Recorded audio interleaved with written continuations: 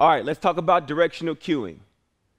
As coaches, we wanted to provide you with a simple, easy way to navigate your clients around the 3-act slide. It's easy as telling time.